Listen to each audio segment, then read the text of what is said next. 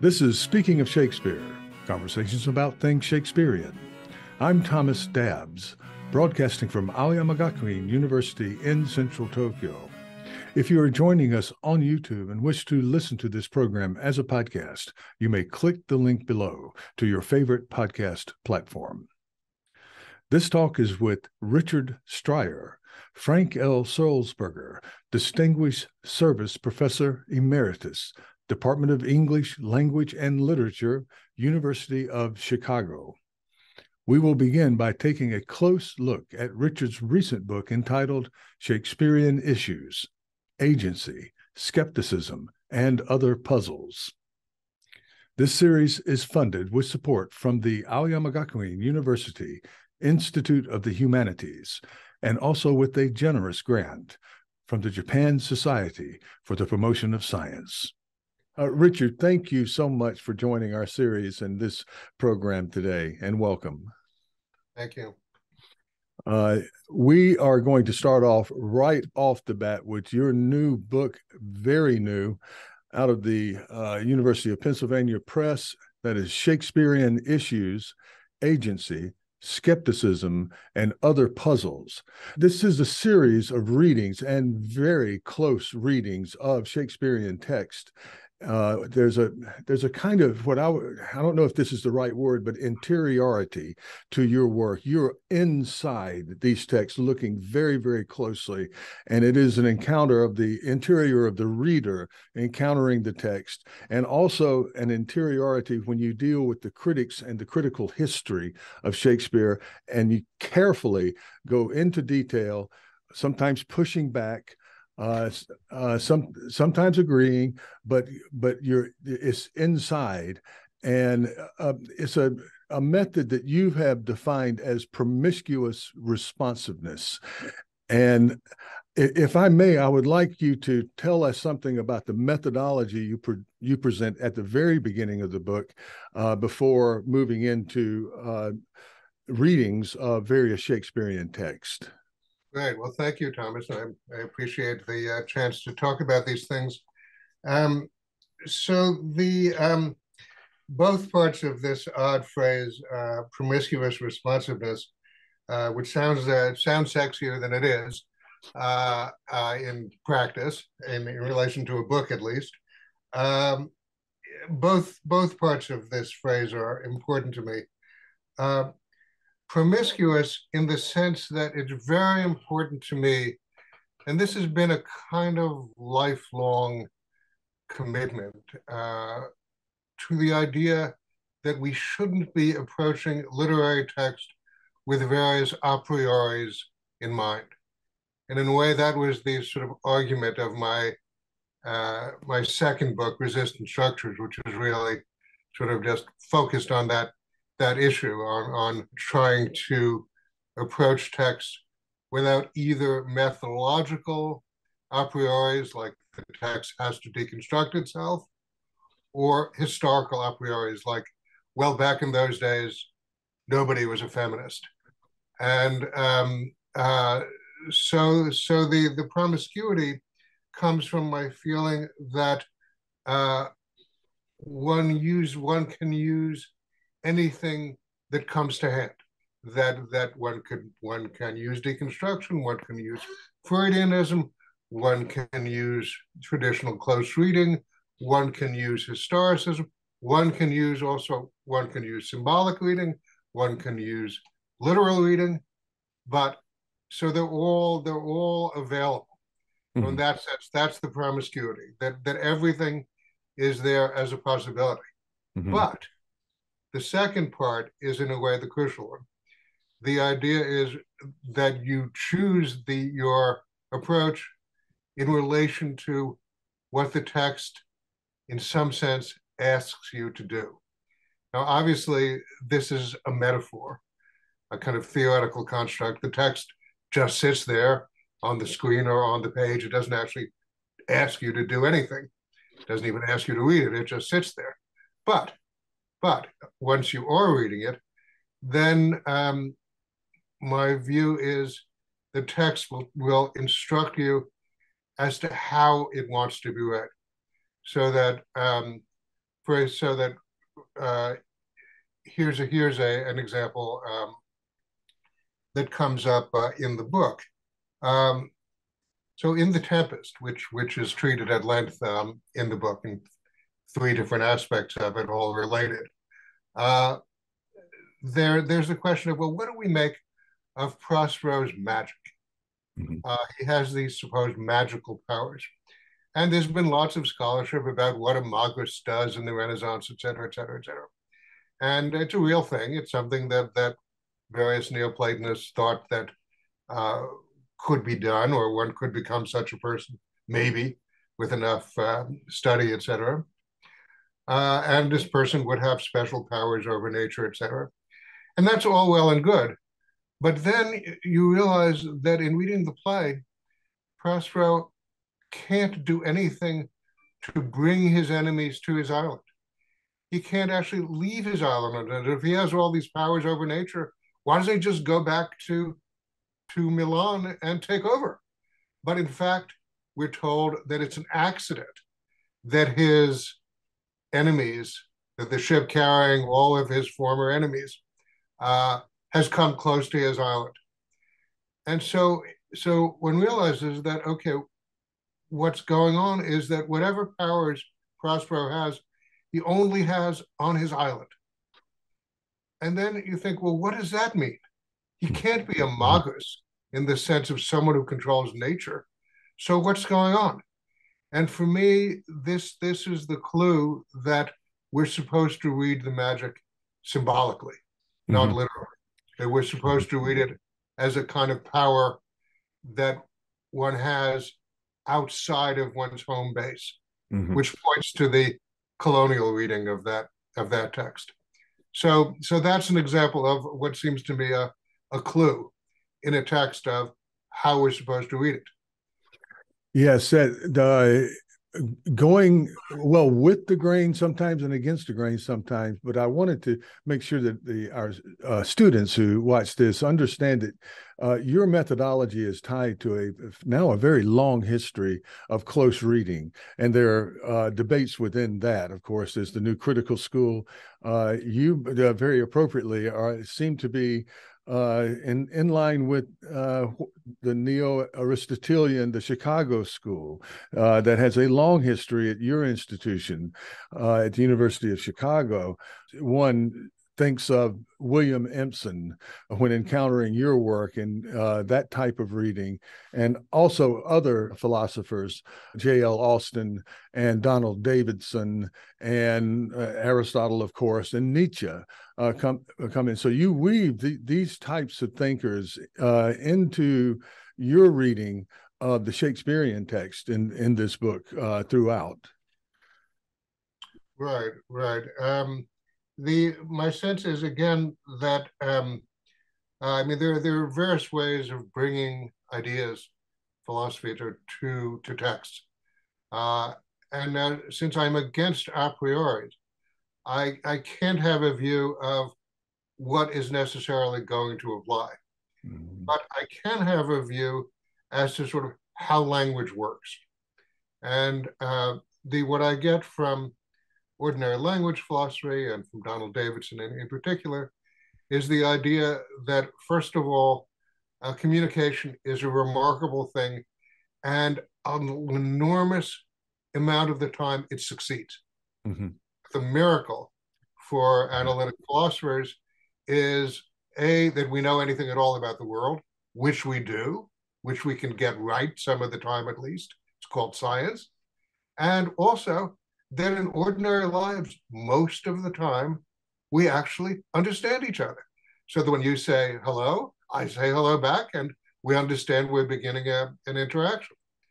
So what this means for me is that whenever possible, I'm going to take a text or a character literally. I'm going to take it that they mean what they say. Now, that, of course, leads to all sorts of problems. What about people who are being disingenuous, who are trying to deceive you? What about cases where someone doesn't exactly know what they mean? And my view is that those are signaled.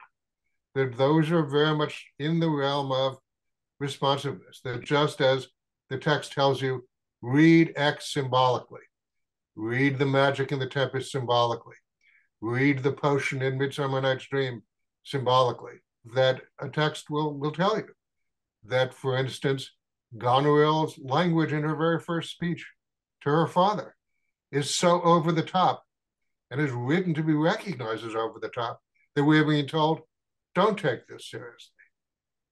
And other cases where someone says something very mysterious, where you think, well, why do they say that? That doesn't seem like something they could actually mean.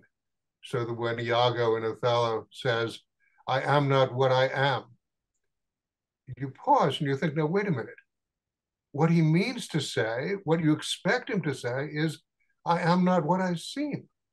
But instead he says, what Shakespeare gives him, and there's not a textual problem here, I am not what I am.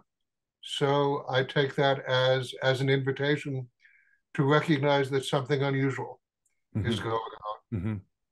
On the other hand, I'm very much against moments where something that is meant to be taken literally is not taken literally. So that there's, as you say, there are a lot of critics mentioned in the book, and mostly they're used in a relatively straightforward way, either agreeing or disagreeing. But there's one chapter which is a major disagreement with two critics, with Stanley Cavell and Harry Berger Jr. on King Lear.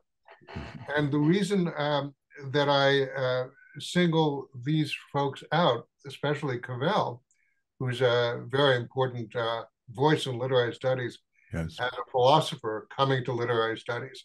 So he has a kind of special authority. People, oh, here's a professional philosopher writing literary criticism. Wow. He tends to take the blinding, he doesn't just tend to take, he takes the blinding in King Lear as symbolic, so that he has practically half the cast blinding Gloucester. Lear blinds Gloucester, Edgar blinds Gloucester, etc.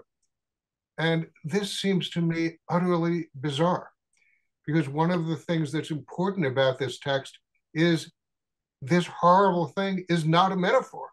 It actually happens literally, physically, and weirdly enough, on stage. It's nothing like this ever in the whole history of theater until you get to the 20th century, when anything goes, presented on stage. This is what a messenger is for. A messenger comes in and says, oh, Oedipus has poked out his eyes. You don't see it. Right. But Shakespeare stages it so that to make it symbolic in a situation where we get this horrible literalness is, for me, to sort of miss the force of what's going on. So that's where, so again, I feel, but this is the same, again, this is within, as I say, ordinary language. So that I know when you're telling a joke, I know when you're hesitating about saying something, I know when you're reluctant to say something, or when you say something odd, and I want to say, well, Thomas, why did you say that? This is all within our ordinary interactions. And I want to sort of bring all that awareness to literary study, but do it in a sensible way, so that we're not in a situation where everything has to be symbolic because it's in a literary work. That seems to me to be not a path that it makes sense to go down. So that's really where Austen and Davidson come in. That I mean, Austen is the great philosopher of ordinary language. He thinks that within the way we ordinarily talk, the speech acts, right, all sorts of distinctions and important recognitions are already built in. We don't need a special vocabulary. Also, as an example of the a priori that you're talking about, anyone I think now who had any kind of understanding of the critical reception of Shakespeare, how Shakespeare has been presented, Shakespeare's Hamlet in particular has been presented, the last thing they would expect is a happy Hamlet. And one of your sections is happy and that caught my eye because okay, where are we going here? Yeah, well, you're not the only one. That's when I've given versions of that in places, it does tend to raise eyebrows. From the people pay attention from the title on. Yeah. They think, "Oh, that sounds weird." Well, I mean, I have to confess to having a certain love of upsetting the apple cart when it seems to me the apple cart is wrong. Now, when the apple cart is right, if you want to say, everyone recognizes this Goneril as a wicked character, I want to say, fine, yeah, I'm there. And let's talk about the particular kind of wickedness she represents. After all, there are all sorts of different kinds of wickedness. She doesn't do them all. So, but on the other hand, when everyone says, well, Hamlet, he's a melancholy guy. He's the melancholy Dane. I want to say, well, wait a minute. One of the things that makes this play have its particular tonality, which I think is different from that of the other major tragedies of Shakespeare, is that you feel sad at the end. You don't feel blown away. At the end of King Lear, you want to go kill yourself. You just are so blown away. Yeah. And at the end of Othello, you're sort of angry. You say, how could he be so stupid? How could he have done that? Let this guy fool him. Whereas at Hamlet, you feel sad. And one of the reasons you feel sad is that Hamlet dies. And he's the greatest talker in Shakespeare. It's the longest part in Shakespeare. And we're told at the end, the rest is silence. He's never going to talk anymore. And you feel sad. But I want to say this sadness comes not just from him, but from the whole presentation of the kind of life he lived. So a melancholic dying is not especially sad. You think, well, this is kind of what they want. Yeah. Not enjoying life. But it seems to me the play gives us a sense of Hamlet as part of the tragedy is that he was enjoying his life. He had a whole world. He had adoring parents, especially an adoring mother. We don't know much about his father's relationship to him, except that he idealized his father. So he must have had some sort of positive relation to him. He had his loving mother. He had friends of all sorts. He had a court jester that he enjoyed. And of course, he loves talking. He loves talking. He just loves hearing himself talk. He's very good at it. Yeah. And he loves to parody people. He loves jokes. He loves philosophical reflection. He loves all sorts of things. So the idea that this guy is constitutionally melancholy seems to be actually not supported by the play. And it's very much, and here I'm kind of relying without saying it, on Freud's distinction between mourning and melancholia. Because okay. What I want to say is Hamlet's in mourning, that something terrible has happened. His father has died unexpectedly.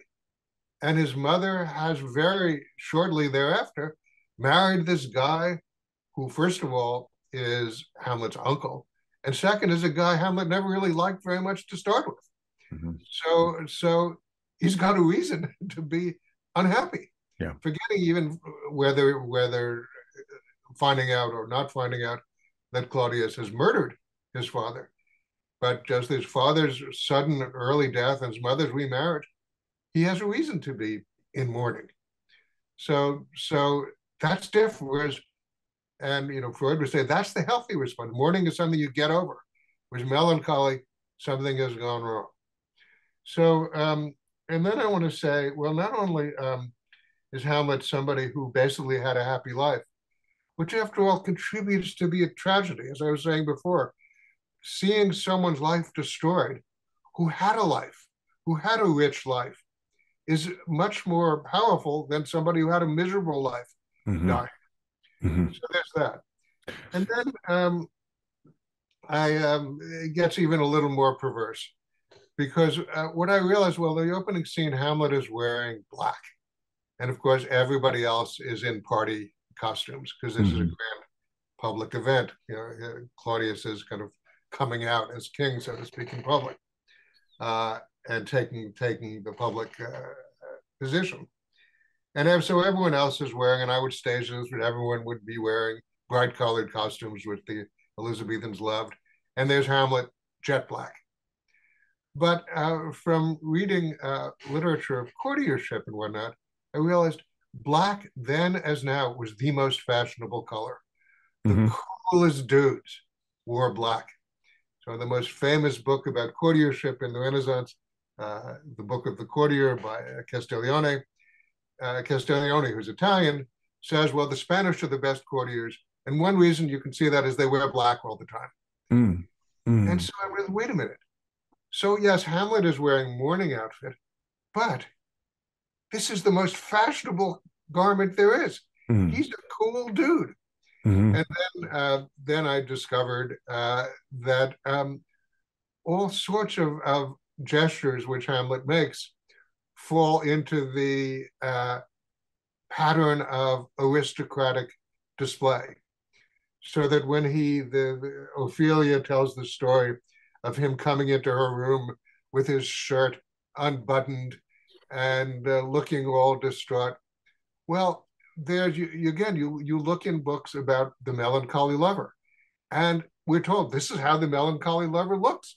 He's going exactly according to the script, so everyone would recognize, oh, okay, this is another way of being cool and aristocratic, because this is how the melancholy lover is supposed to look. And of course, I discovered the wonderful picture that's on the cover of the book. Yes. This Franz Hals painting, which everyone thinks has something to do with Hamlet, but doesn't. Hals never heard of Shakespeare, is of an incredibly beautiful aristocratic dude with a magnificent outfit holding a skull. So there's Hamlet at his most profound and introspective, and we're holding Jorg's skull and saying, oh dear, mortality. He is completely within this aristocratic code of, again, it's another way of being cool. Now, this is not a way of taking away from his sincerity, but just saying that he's in a recognizable aristocratic world. He's staying with him. So that gives you the part of the happy Hamlet. The rest of it is his friendships. And it's obvious that he has a wonderful friendship with his university buddy, Horatio. Yeah. But one of the things that even more than Happy Hamlet, what gets people out of their seats when I've presented this material is the defense of Rosencrantz and Guildenstern, who I think really do love Hamlet. Hamlet really did love, and are trying to be good friends to him. And as far as they know, I mean, they've been summoned by Hamlet's mother, his loving mother, to deal with Hamlet, who seems very upset. He obviously is upset. These are old friends that have been raised with him since childhood. These are, it turns out, these are very famous Danish aristocratic names. So in a coronation in the late 16th century, there were 24 Guildensterns and 23 Rosencrantzes. So these are recognizable aristocrats who would have been appropriate friends for the young prince. And so they've been asked to sort of try to cheer up their friend. And then, of course, there's the question of, well, but aren't they sent to England with the letter that's supposed to lead to Hamlet's execution? Well, and of course, Hamlet thinks they must know. But he's being a jerk there. And Horatio was a little shocked at his callousness towards them. There's no way they could have known. So as far as they know, they're being asked to accompany a melancholy or an unhappy friend on a trip that's supposed to cheer him up. It's one of the things we do. We say, well, you've just suffered a loss, whatever's happened, somebody has died, very important to you. Take a vacation, go on a trip. That's what Rosencrantz and Guildenstern think they're doing. So so I want to say that that the loss of all these people, and I even want to say Laertes, who's often portrayed as a kind of thug, is not that way in the play. Is someone Hamlet has a lot of respect for, and has a lot of respect for Hamlet, and is another. I want to say these are all beautiful young aristocrats.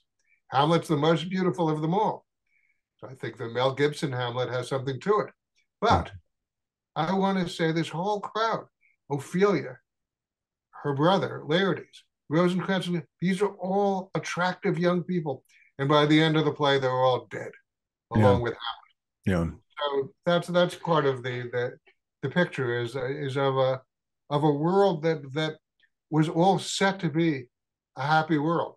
Friends, a girlfriend, loving parents, good education, enjoyment of his education, loving theater, and suddenly it all falls apart. So that's so my sense is that oddly, seeing happy Hamlet makes you understand why the play is so sad.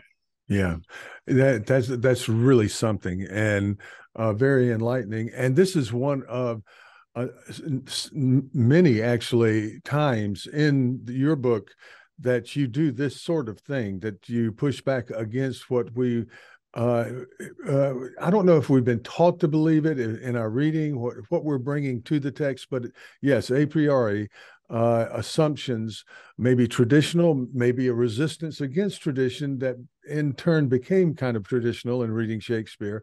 But this is about reading closely. And another example, and this was a little difficult for me to get through. The ethics in your readings of Merchant of Venice are extremely in depth, and in particular the relationship between Antonio and Shylock, and that really struck me also. I spent some time with that. The idea of the cross between being an enemy being able to be to practice usury, and a friend or someone in not being able to. And that conversation really struck me. The way you examined that in terms of I guess, Shylock's ethics and also Antonio's. Yeah, one of the, again, I mean, for me, the great payoff of close reading, meaning slow and patient reading. And I have a wonderful quote from Nietzsche about how important it is to go slowly. And that all that matters in paying attention is be slow. And for me, the advantage of slowness is you can be surprised, that you can puzzle over things. And, I'm interested in, puzzles, not in the sense of things that you sort of can figure out like a crossword puzzle, but things that raise genuine issues and that you were surprised by. And as far as I'm concerned, if you're a reader who, as you read along, everything seems, oh yeah, that's fine, I understand it, something's gone wrong. As far as I'm concerned, the more often you're puzzled, the better reader you are. Now, it doesn't mean you just stay in a state of puzzle, but it means you take that as an occasion to really think. So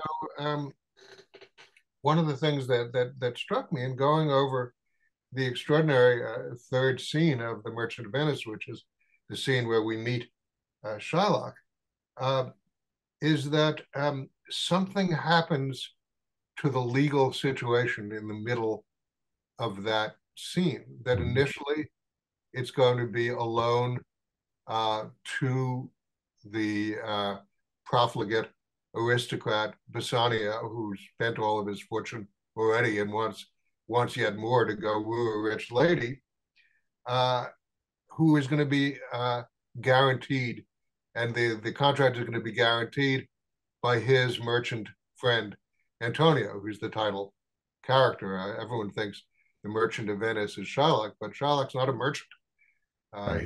Marlowe's Jew, Barabbas, and the Jew of Malta is a merchant. But Shylock is a moneylender. He's not a merchant at all. Completely different kind of thing, as he emphasizes. He doesn't take risks. Merchants take risks. Yeah. But so it's going to be this contract between Bassanio and Shylock with Antonio as surety.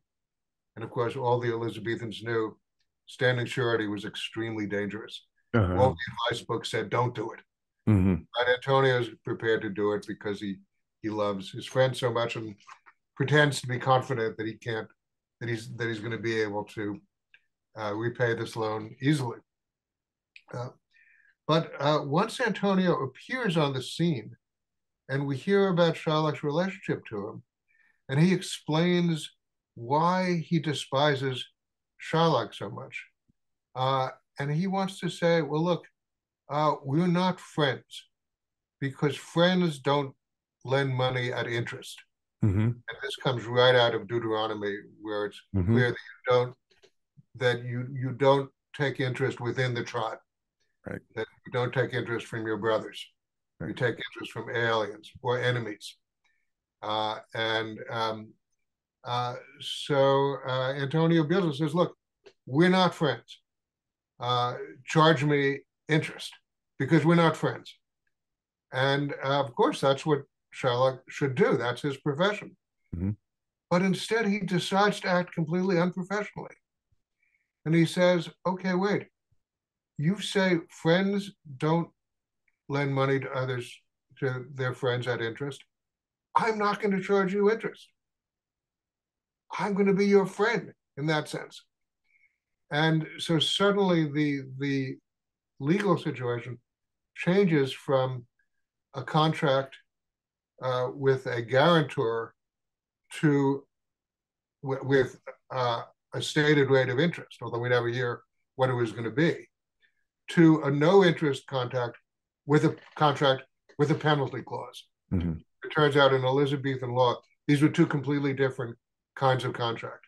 You could either charge interest or have a penalty clause. You couldn't do both.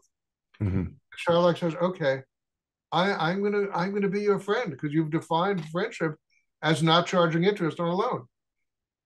And we're going to add this penalty clause, which is the famous pound of flesh thing. Yeah. Which Shylock presents as a kind of joke.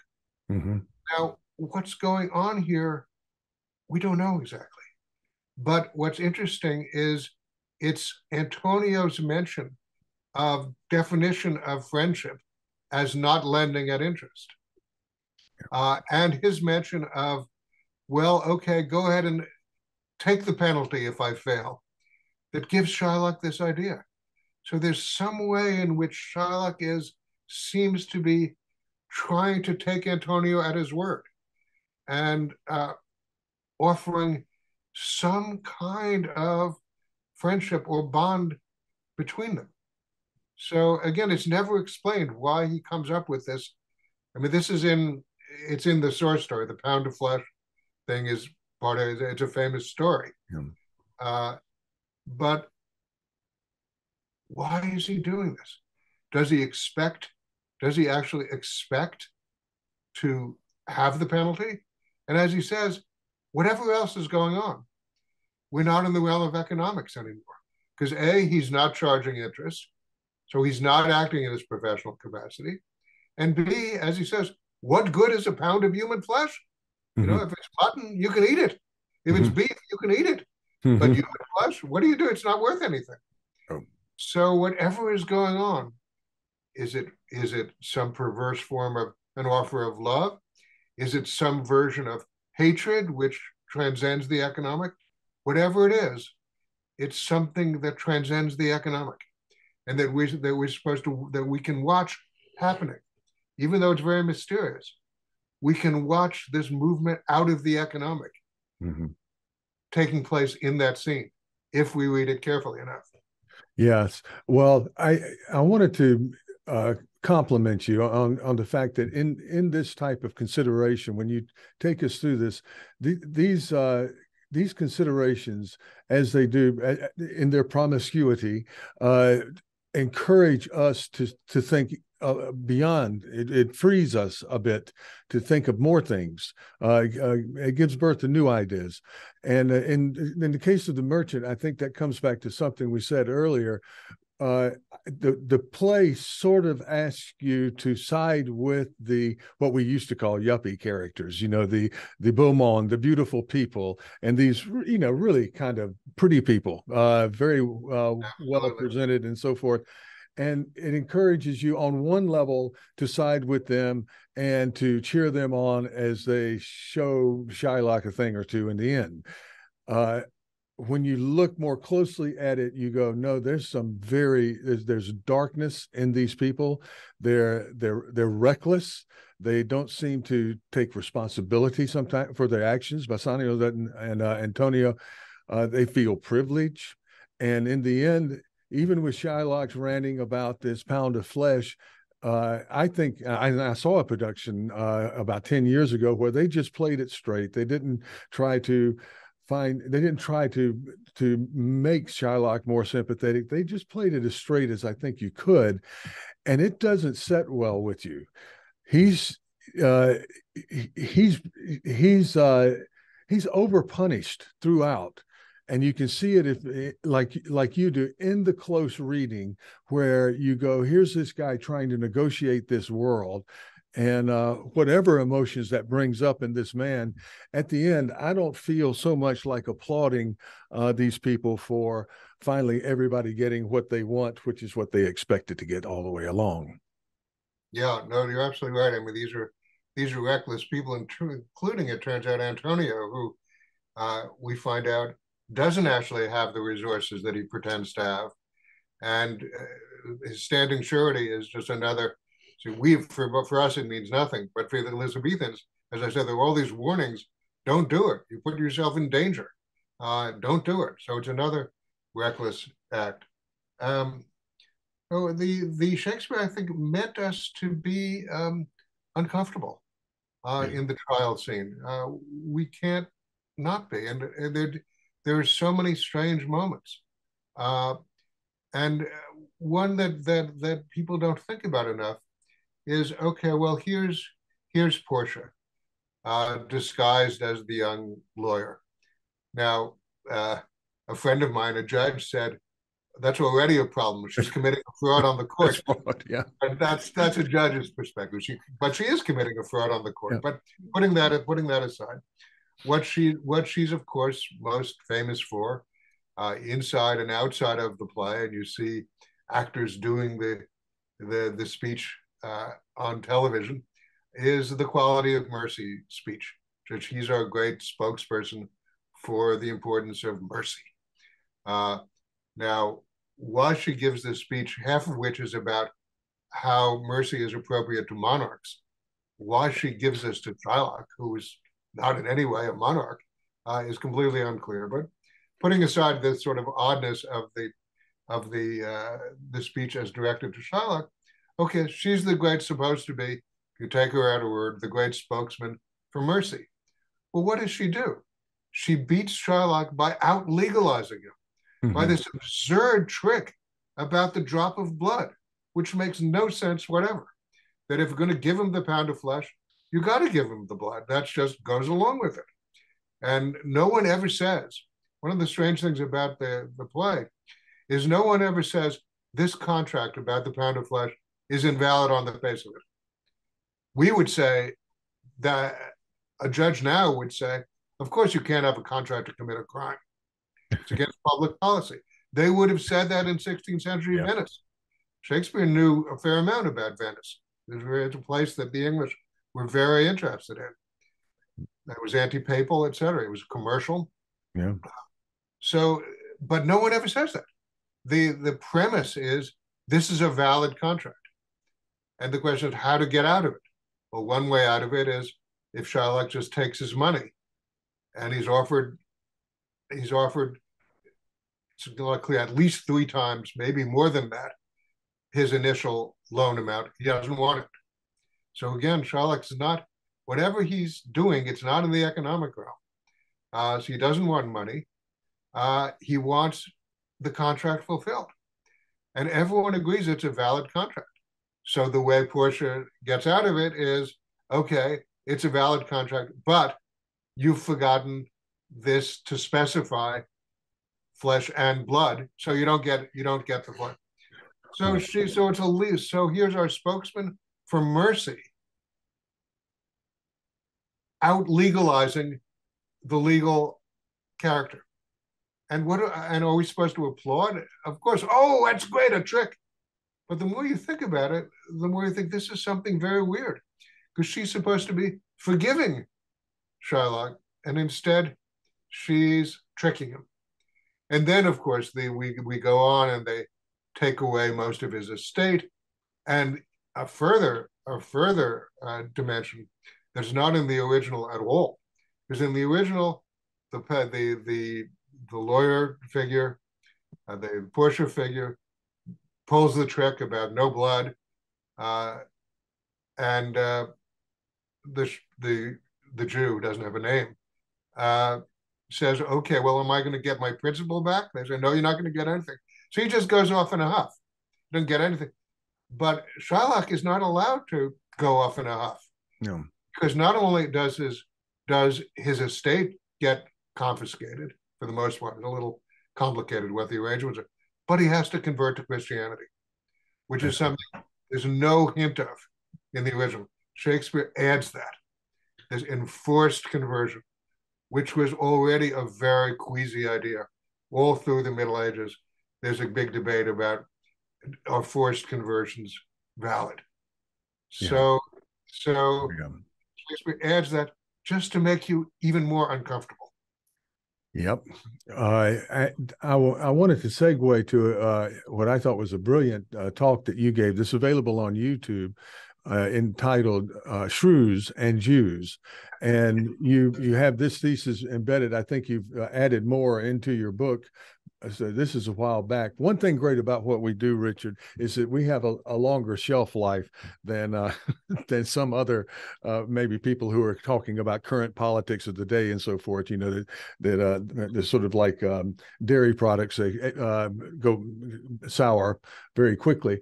But I liked watching the progress of this argument from that talk to your book, but also I liked the contrasting of two very, very, let's just say, emotional to a lot of people. It is Shrew has become increasingly difficult for directors and people to accept as some kind of Shakespearean statement, as also, of course, the history of Shylock and the Merchant of Venice. And in both cases, you push back against what we our normal reception, maybe in many cases discussed with how those characters are presented and treated in those plays.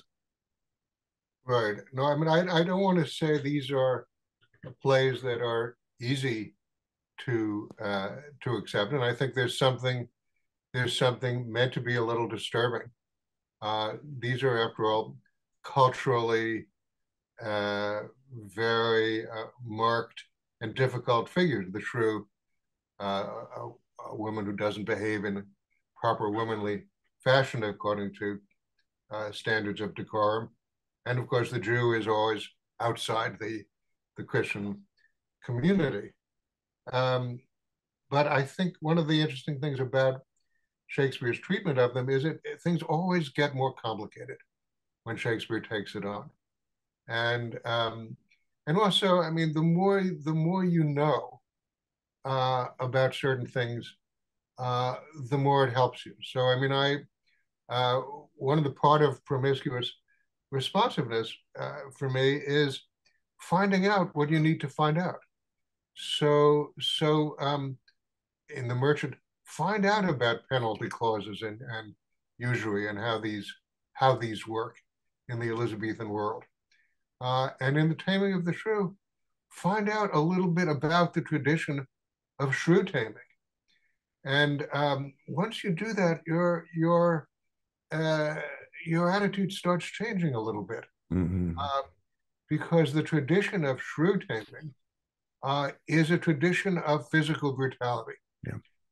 And there's a long ballad that Shakespeare probably knew about a guy who tames his shrewish wife, and this shrewish wife is sharp-tongued and hits him and whatnot. And he, quote, tames her by beating her bloody and then taking her bleeding body and putting it in the salted carcass of an old dead horse called Moral. And so this is a shrew tamed by being put inside Moral's skin. So, of course, she's confined, and of course, the salt goes into her wounds. And guess what? She's nice and quiet after that. That's your model of shrew taming. Well, okay. When you realize, okay, that's the model. Well, Petruchio never physically abuses Catherine. We don't get to call her Kate. I don't think we'd have that. Right. He can call her that. We don't. She's Catherine to us. She's a grand lady. She's rich. She's educated. We're lucky we can even speak to her. And we also get to watch people with enormous verbal ability playing with their verbal ability and enjoying it. Mm-hmm. So there are a number of sort of duets of wit in the play where she participates as well. And then, I mean, there are other details in the play that people pay no attention to. Their father, the girl's father, Catherine and her younger sister's father, is extremely concerned with having them educated. And the education of upper-class women was something available in the Renaissance, but not necessary. And it was unusual. Not impossible, but unusual. Thomas More was unusual in educating his daughters. Galileo's daughters were educated. But this guy wants his daughters educated in Latin, and it turns out in Greek. And almost no one knew Greek in the period. Mm-hmm. But he wants his daughters to study Greek. So it's just giving us a sense of this is a humanist household. And so there's that. And so you learn a little bit about shrew taming. You realize this is a play where there's no physical abuse. Mm-hmm. And then of course, but Petruchio has this speech about his famous speech about taming is using a falcon metaphor, that he's going to tame his haggard, as he says.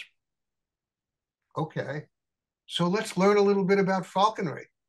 And it turns out falcons were extremely prized. And it was important that you treat them properly, that you love them. And there were two different kinds of falcons.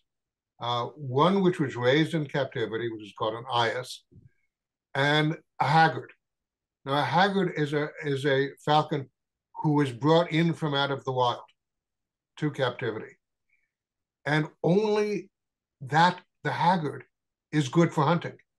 If it doesn't have its wild streak, it's no good for hunting, which is what falcons were used for.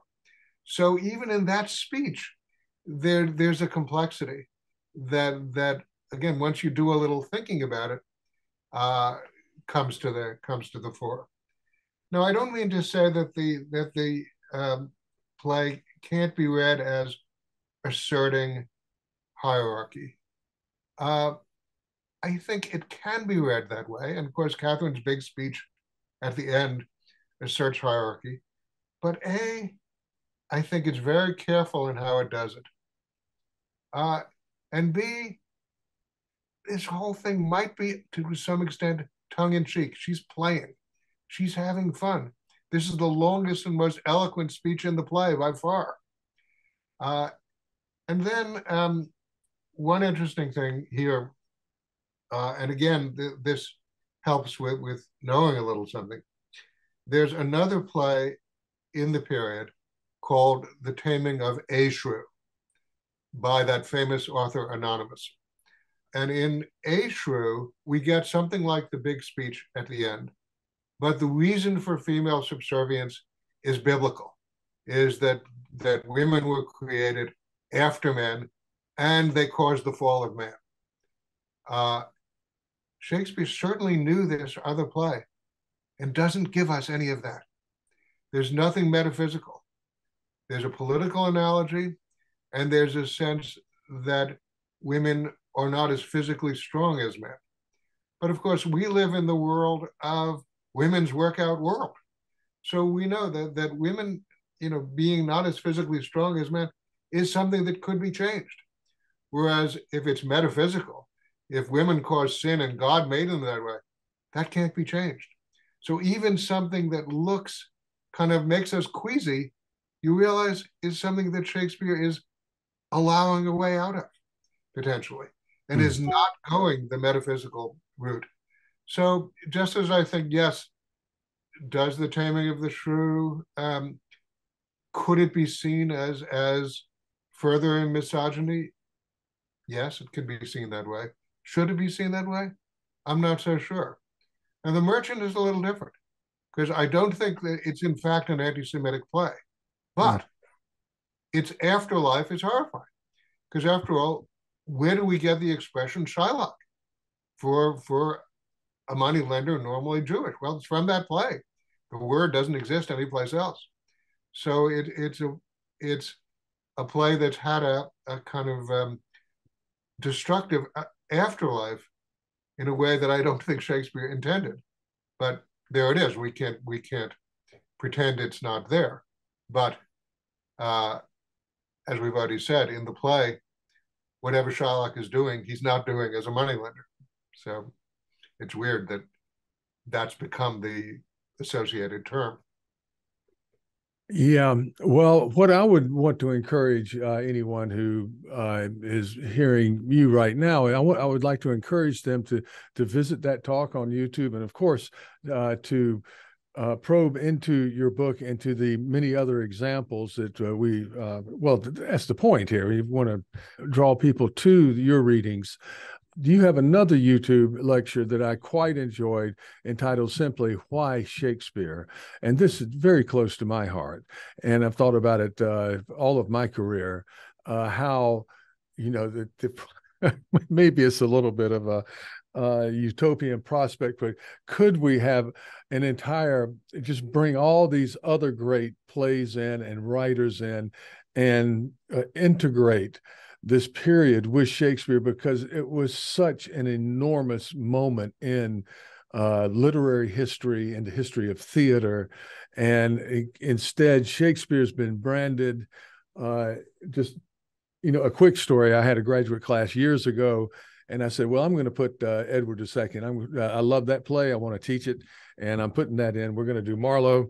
And play by Christopher Marlowe. Yeah, and I came into class, and one student was in there, and she was my student, and she had to be there.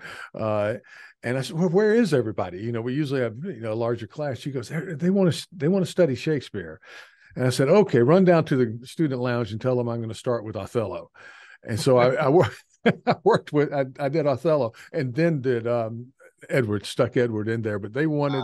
The real thing. And of course, I'm in Japan here. So this Shakespeare, the name Shakespeare, I wouldn't say it's iconic here, but it's a very well-known name. And that's what people come to, in some cases, consume, learn. Yeah. I mean, one of the things that might be worth saying is, so let's say Shakespeare never lived, perish the thought. The period in which he now didn't live would still be the greatest period in English drama until the 20th century. That we have all sorts of wonderful plays that are written by somebody other than Shakespeare. So the way, and I have, obviously nothing against Shakespeare. I think he's an enormous genius, and I've spent my life, studying and trying to appreciate the work. But what's unfortunate, as you say, is that there's so many other wonderful plays that are never performed, that people don't even know about. People never even heard of, Thomas Middleton, unless you're an English professor, or Thomas Massenger, and even Marlowe, who maybe people have heard of, but how many people have seen a Marlowe play?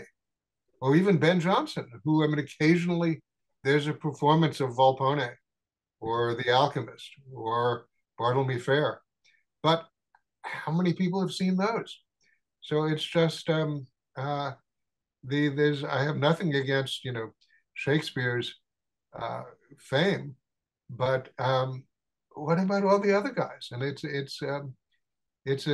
some sort of story of uh, sort of cultural selectivity in a bad way. That it's as if, well, can't the culture? I mean, it seems as if we can, in other situations, like take romantic poetry. Well, nobody thinks there was just Wordsworth. There's Wordsworth, and there's Coleridge, and there's Keats, and there's Byron, and there's Shelley, and we can accept that these are all great and interesting writers. Who's better? I don't know, Shelley or Keats? You tell me. Who cares? Mm-hmm. But we have no trouble having a multitude of romantic poets. But somehow we don't seem to be able to have a multitude of Elizabethan dramatists. And I'm not sure why exactly. Yeah. Well, you do speculate a bit. Johnson is very inside. He's a city dramatist, and you have to from classics to quotidian life in London at that time in order to get some of those jokes. It's difficult. Right. And Shakespeare tends to universalize a good bit more. Marlowe, I don't see Marlowe as being inaccessible at all, particularly Faustus and Jew of Malta and Edward II. I find those to be straight on, however, it seems, yeah, it might be difficult for Johnson. Another reason too that I'm almost sure that you brought this up is the fact that some of these writers were the first folio. Johnson had a folio, and is Fletcher the other? There were 3 big folio editions, but it helps to have a complete works come out of the period that after you're writing. No, and it's interesting if you think about where would Shakespeare be if you didn't have the first folio.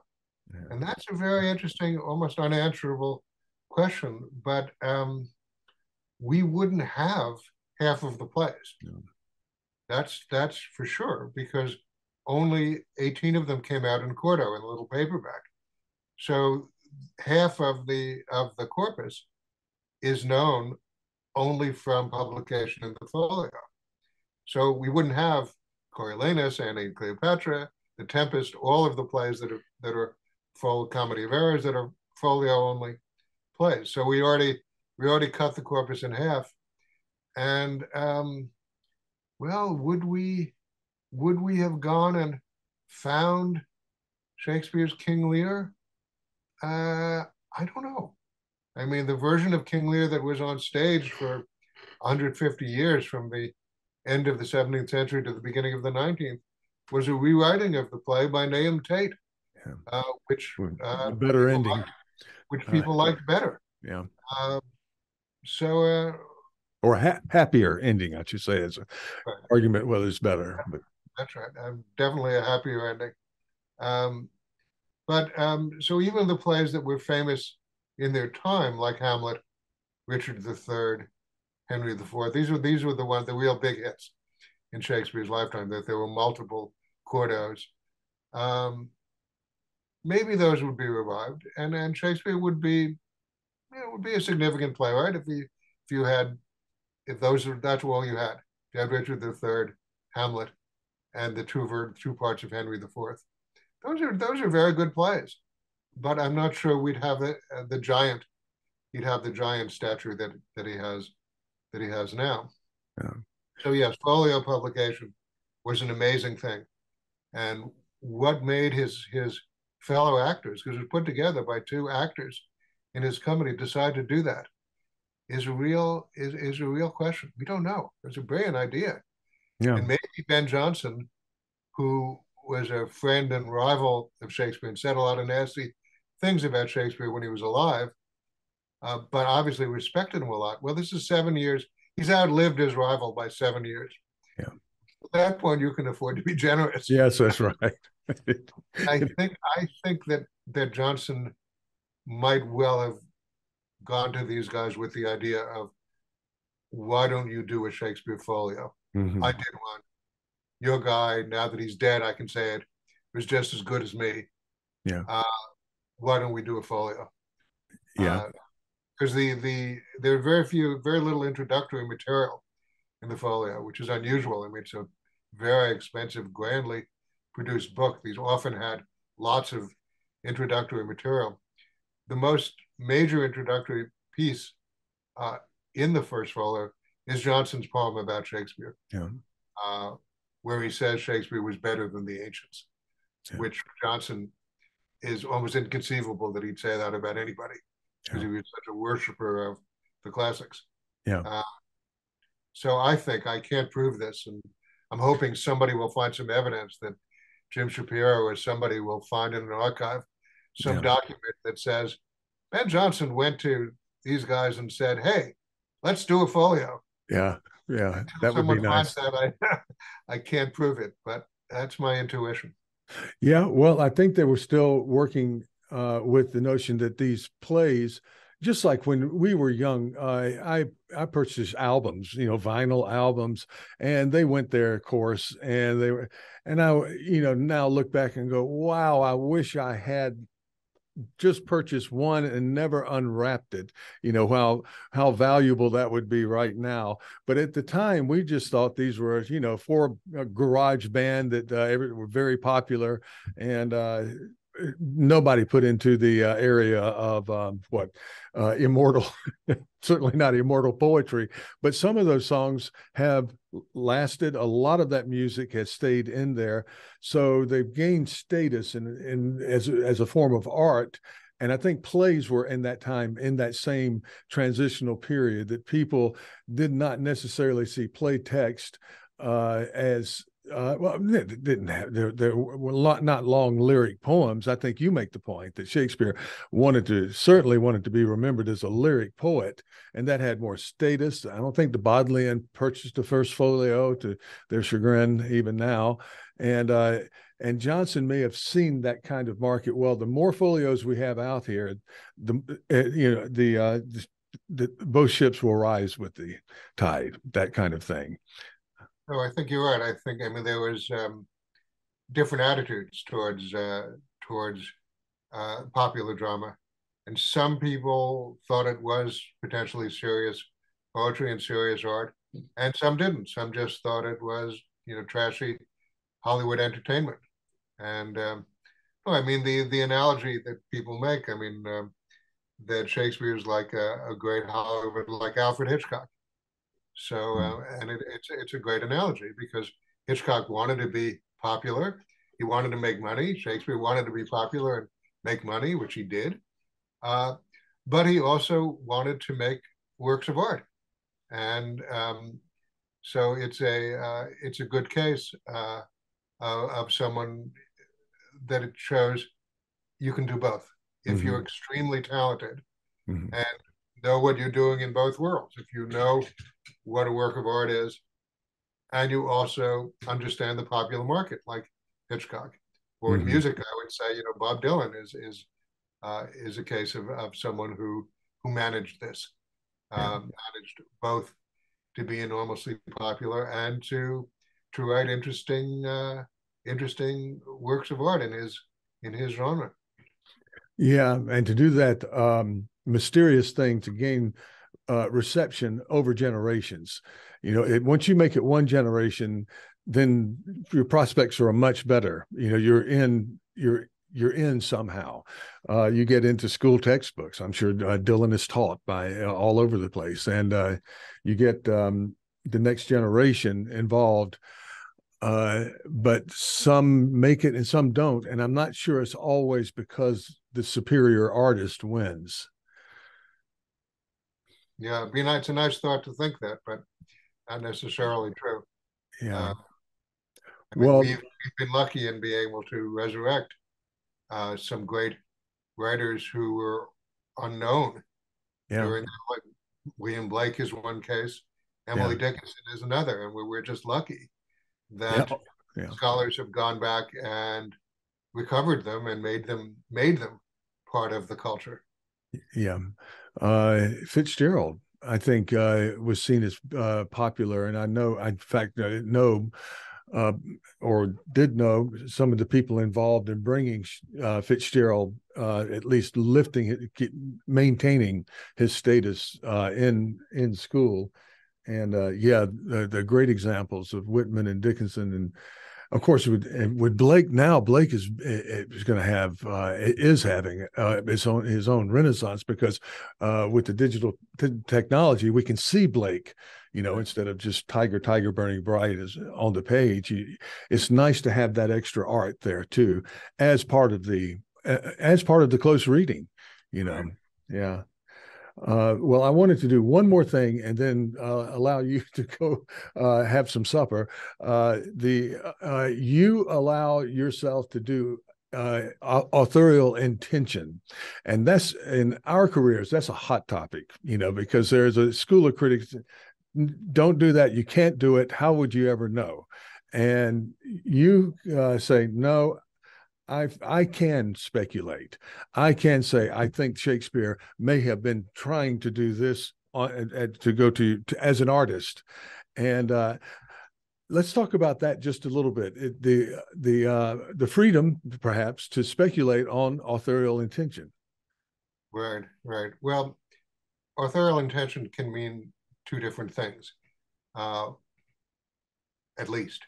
One of them is what the author says about his or her work, if there's some such thing recorded. And one view of authorial intention would be, well, go see what Robert Frost said his poems were about, and that settles it.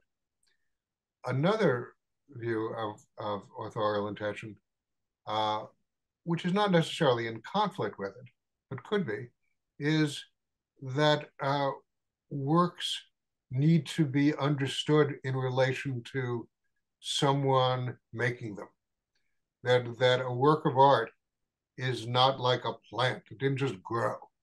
Somebody made it. Someone sat down and put these words in this order together. Well, they intended the right to play. There's intention there, right? We wanted to create a work of art of a certain kind. Yeah. Which means they were, and of course, in a mimetic art like drama, you're sort of you're basing what you're doing on some understanding of how ordinary human life works.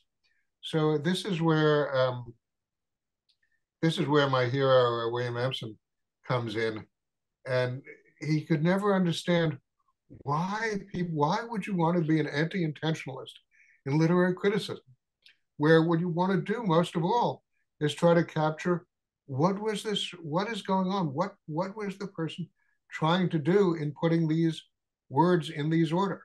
Now this doesn't imply that an author necessarily knew. Sometimes and often people write better than they knew. So you can't necessarily rely on what they said about their work. They might actually do something more interesting than what they said. But again, part of the my commitment to sort of ordinary language philosophy is this is how we understand each other, is in terms of, well, you said this and you had some reason for saying it. And I want to know why. Why did Thomas want to tell this story about Edward II? And I have my little theory about it. But this is just so normal to human life that this is part of what I mean by sort of ordinary language criticism. That of course verbal activity has intentions behind it. I mean, one of the great insights of speech act theory is that the fact that something is true is not a reason to say it, because a million things are true. You have some books behind you in Japanese. You have some piece of furniture over there. Well, so what? That if I say something, I have some reason to say it. And of course, a sympathetic listener will try to reconstruct, well, why did Strier say this? And I think it's the same thing with literary works, where we have words in a certain order that are supposed to make sense. And I think we're being asked to hypothesize, why is it this way? Why does something, especially to come back to a different point we made earlier, why does something strange happen? Why does Shylock suddenly change the kind of bargain he's involved in? Why in the trial scene does he not list all of his grievances against Antonio? He says, I won't say. So you're being asked to recognize that something is odd here, and you have to ask. You're being directed towards some issue with intention. So I don't actually think that it's. I mean, you can pretend to read uh, without uh, reconstructing intentions. I'm not sure you can actually do it. I'm not sure you can actually do it. Mm-hmm. And I think even deconstructive readers have to posit intention because they have to posit a general intention that's then undermined by an unconscious intention. But that's simply playing the game at two levels. It's not playing the game. So I think that what's important about sort of intentionalism, from my point of view, is it's not go ask the author. That's as much to. Although I actually think it's interesting if we're lucky enough to get an author talking about his or her work. My feeling is, well, that's interesting. Why not use that as data? But it doesn't necessarily solve the question. No. The question is going to be solved by, okay, what makes sense? Give me a hypothesis that makes sense of why these words are here in this order. And the better hypothesis is one that clarifies it, actually say, oh, that makes sense. Might there be another hypothesis that would work also? Maybe. I'm not sure there's an infinite number of them, but that's the goal as far as I'm concerned, to try to make sense of why these words appear in this order. And I don't think and that you posit as whatever you want to call it, imminent intention, implicit intention, the intention that's there in the words, apart from what an author might say about it. Although, again, I don't want to poo-poo authorial remarks. I think they're actually quite interesting, and we're lucky to have them. I'd love to have, a little letter by Bill Shakespeare saying, well, here's what I thought I was doing. Yeah. Wow, wouldn't that be great? Never going to have that. Well, Richard, I've kept you too long, and we surely appreciate you coming on here. It's late afternoon for you, and however, I could talk with you about these things and hear your ideas on this for just as long as possible. But it's just fabulous to have you come on here. Of course, everything we've been talking about is available either as a lecture on YouTube and your books and your prior books that follow that are in the same type of genre of identifying problems, a priori assumptions, and then moving against them. So, there's so much available for people online. I'll just assume that anyone interested knows precisely where to go. And if I could, I'd like to ask you to stay beyond the recording for just a moment to debrief. But I just wanted to thank you on behalf of our enthusiastic, not super huge, but growing audience, and myself personally. Thank you so much for joining us here for this talk. I want to thank you for asking wonderful questions and giving me the opportunity to reach, I don't know, an audience I might never have reached otherwise.